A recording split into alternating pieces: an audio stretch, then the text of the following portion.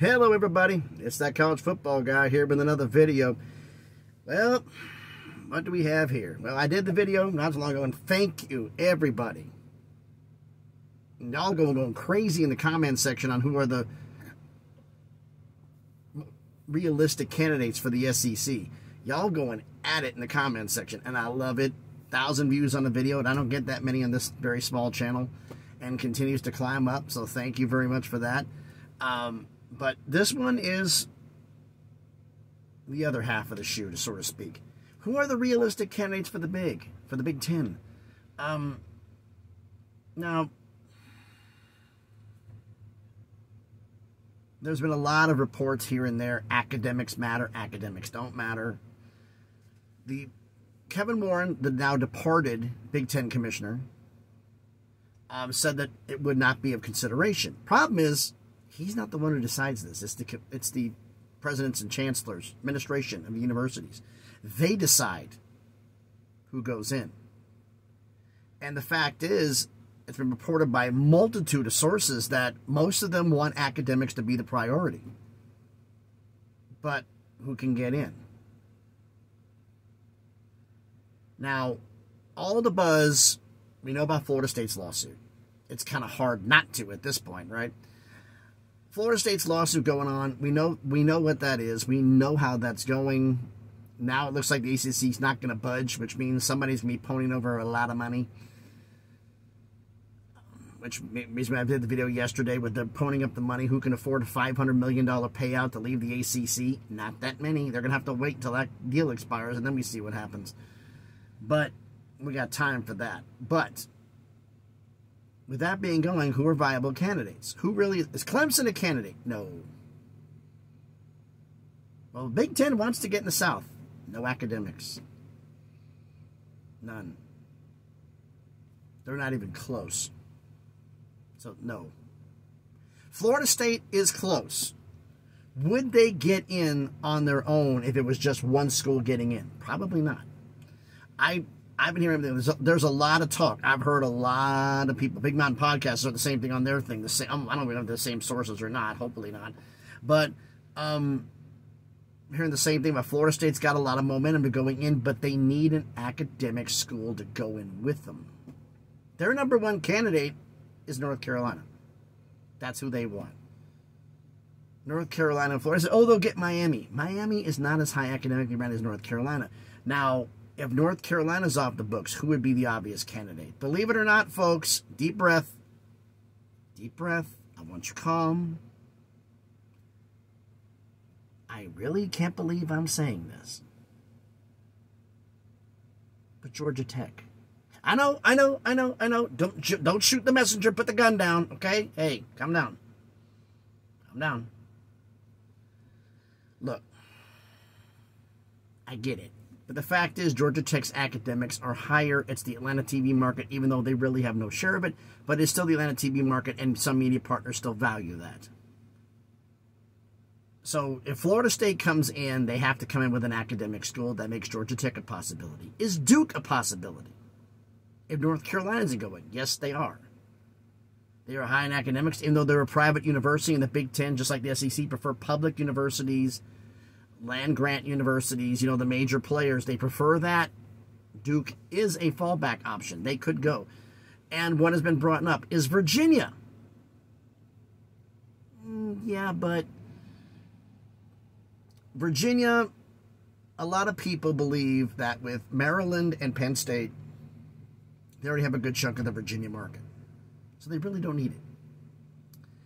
But there are some people on there who want Virginia for the academics, and it's close to the Big Ten footprint. It's not that far to go down from Maryland to go down or for anybody else to move, so it's not that far. So they're a viable candidate to do that. Would Virginia Tech be? No. Would Boston College? Not really. Would Pitt? Pitt's AAU, but I don't know if Penn State's ego would allow them in. And I still believe they're only going to get 2 this go around. I think everybody's waiting until, like I've said before, all of this with revenue sharing and all the other things. What's going on right now is a dry run, a rehearsal. Once this gets started, and we'll have everybody in FBS in the same level with the revenue sharing. Does that cause problems? If it does cause problems, they're going to do a different thing. Now, everybody's saying, oh, they're going to leave, form their own level. Now, with the NCAA possibly declaring bankruptcy for the lawsuits, is that going to happen? I'll get into that on Sunday. I'm doing, which you saw it last week. Nobody's doing this, so I figured I might as well be the first. I'm going to do a Sunday recap show. This will happen during the season. Yeah, I'm competing with the NFL. Don't care. I'm going to put a recap show on. It'll be happening all year long. It's basically, I've decided to do it all the time now. It's going to be what happens, recapping, like I'll do the good, the bad, and the ugly with the games once those get going. Recap some of the stories. If I've already done it in a video, I'm not going to go extensive with it. It's just going to be a little bit snippets, but some of the topics I didn't cover, I will cover there. So that's like a weekly recap in the world of college football. But I digress. That being said, there's like Pitt getting in. I don't think they will because of the Penn State's reasons, and there's other things going on there. Syracuse, no. Virginia Tech, no. Wake Forest, no. Georgia Tech, I mentioned. Miami, they're kind of in the level of with Virginia. Because it's, yeah, but maybe, could be. Are they top 3? No. They're not. I mean, we all know the Big Ten's #1 wet dream of a candidate is Notre Dame. That's not a secret to anybody who's followed college football for the last, what, damn near 100 years? So, this is not a surprise to anybody. But, are they going to go into a conference? Not until the 2030s. The revenue sharing on it. Plus, they have their own NLRB lawsuit going. That could change everything, or it could change nothing. I don't know. Will them they'll stop doing athletics and because they can't afford to play players like everything to do. They're going to be doing it anyway. They're not Delaware, okay, or wherever it was in the school up there, Duquesne. I think it was. Let me know in the comments which one was the one that canceled. Dartmouth. Dartmouth's the one who now is canceling, I think, all their athletic programs because they can't afford to pay for revenue sharing up there and employment status and those other things. They can't afford to pay it. Call it a stipend and give it a small amount for every athlete.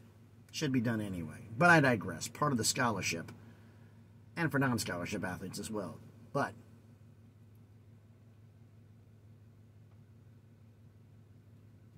we got in here, Wake, no. Miami's a maybe, and Virginia, no.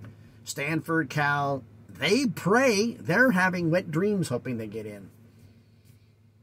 No, you don't bring enough to the table. I'm sorry. You don't bring enough. And SMU. So of the ACC, who do I see realistically going? You're paying attention.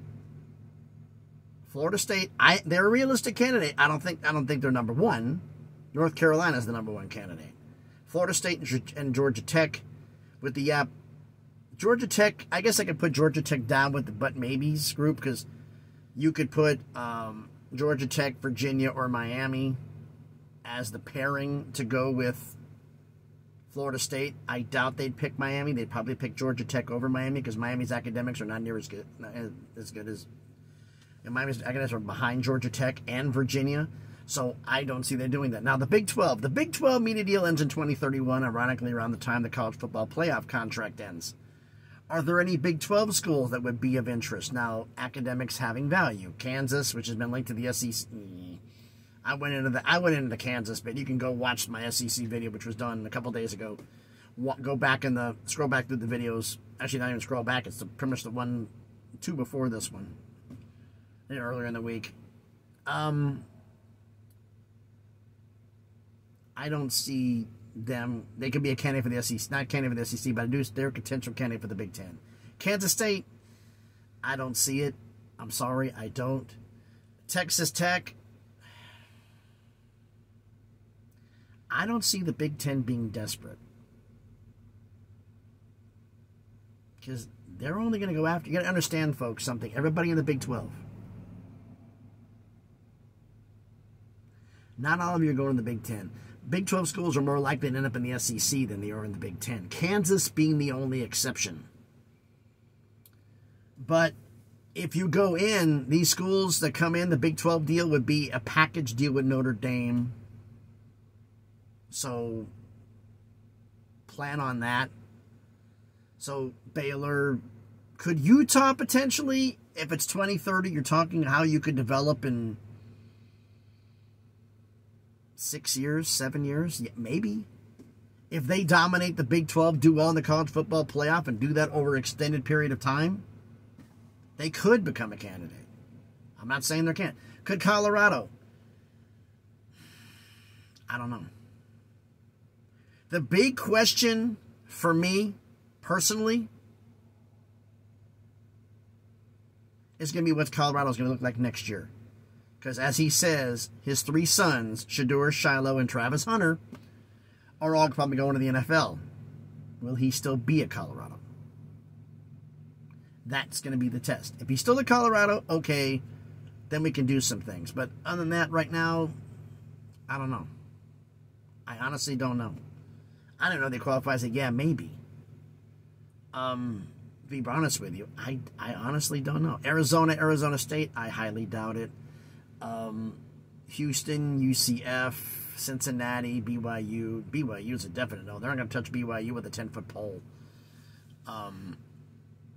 They got to stick up their rear end for BYU. I don't know why.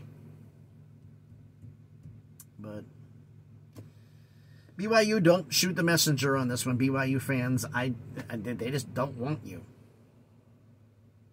The Big 12 might be as high as you get. And it ain't bad. Now, let's look at what else in the conference. I'm running on the list, and basically for Big 10 candidates, I think Kansas is the only one. But out of the Big 12, I should say, candidates for the Big 10, Kansas is pretty much the only one. But you remember, nobody's going to make any moves out of the Big 12 until their deal comes to end. So you're talking 2029, 2030. They're going to announce their move. So we will see how this goes. Are there any candidates? Is Oregon State and Oregon State candidates? No. I've said before, Texas A&M got absolutely pasted, and there's a lot of fans who are butthurt, who are crying, who are whining, who are sniveling, who are Texas A&M fans saying, they need to go to the Big Ten to get away from Texas. You morons seriously need to learn to shut the hell up. Because, look, Alabama and Auburn representatives met with your guys and basically verbally whooped your ass. Okay? They did. They whooped you. Verbally. We've been at each other. Alabama and Auburn have been at each other's throats for a long time, and we've got no problem with it. Are you saying that because you can't handle Texas, you're better than us? School who you said that, oh, you can beat Texas anytime on the floor because we're SEC, we can beat them. Now that Texas is showing up, you're going to run? And as I said in the other video, you go to the Big Ten. What if Texas goes to the Big Ten? You're going to run again? And to where?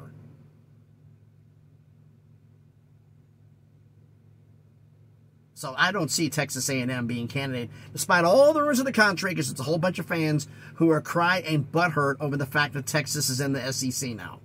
Grow up.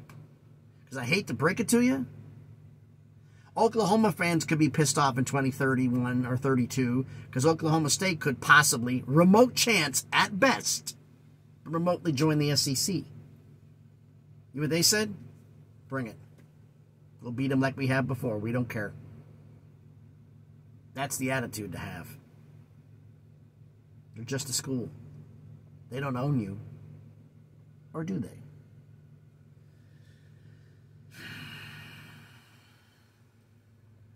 A lot of stupidity in the world of college football, isn't it? And I mean a lot. So, realistically, candidates, like I said, Florida State, North Carolina, UNC are most likely going to be leaving shortly. Does UNC have the money to pay for the buyout? Well, UNC is just doing their maneuvering because they want to know what the buyout is. And believe me, they will not file a single syllable of a word until those lawsuits with Florida State and Clemson are settled. And Florida State and Clemson are intentionally dragging it out to go past the deadline where Stanford, Cal, and SMU become full voting members of the conference. Which means that you needed 10 out of 15. Actually, no, you needed 75%. 12 out of the 16 schools, Notre Dame included, 12 of the 16 had to outvote. Now you're going to need 15 to pull it off. To dissolve the conference, to get out of paying any fees. That's not happening because all those schools don't have homes. So, no. I just don't see it. But why don't you let me know what you think about all this down in the comments. So, again, thanks everybody for watching the video, hearing me rant. If you haven't done it yet, do me a favor. Smash the like button. Hit the thumbs up. It helps with the algorithm. Helps the video be seen by more people. Comment on the video. Let me know. I've said the candidates that are right now realistic and outside the box. I see ACC-wise, North Carolina, Virginia. North Carolina is the #1 candidate. Florida State is #2. As much as they don't like to admit it, they're #2. Don't say it. And they're at the Butts who are also in that group, but a little bit below that is Virginia. It was Miami and Georgia Tech. Everybody else I really don't see as a realistic option. And the Big 12, once that opens up, Kansas, maybe Utah, really long shot at Colorado. I don't see Arizona having a chance in this, even though their academics are up. I don't see them getting in. But you let me know in the comments who you think out of the ACC and the Big 12. And Texas A&M, because they will get absolutely obliterated by the SEC if they do. Not, but verbally, you run. Of course, the funniest thing for me as an SEC fan would be if A&M goes to the Big Ten and destroys everybody and wins it every year, which would be like, wow, the team that couldn't finish above 500 in the SEC now wins the Big Ten? Lord, you guys are soft. Hashtag soft as Sherman. But enough about Ohio State. So comment down. Let me know what you think about the list, and add yours down in the comments. Share the video if you want to. If you haven't done already, check out some of the other videos I've done. And if you want to, subscribe to the channel. Thank you to all the new subscribers. I just saw jumped up over 550. Getting there. 551, I think, at the time of this video. I started recording it. Which I appreciate all of you. We're slowly on that crawl up to 1,000. So what YouTube money is it good for? Well, it can help pay the groceries. We all need help with the grocery bill, don't we? There we go. This stupid notification on the phone. So again, thanks everybody for watching. I said like, comment, share, and subscribe if you want to. If you want to follow me on Twitter, on X, the link's going to be in the description. Thanks everybody for watching. I'm here in Louisville, rainy Louisville. I'll be heading back to Nashville to drop the trailer I just hooked to up, and I'm waiting for my break to end so I can get on the road. So again, thanks everybody for watching. Be safe out there. Crazy weather out here right now. And please, be good to each other.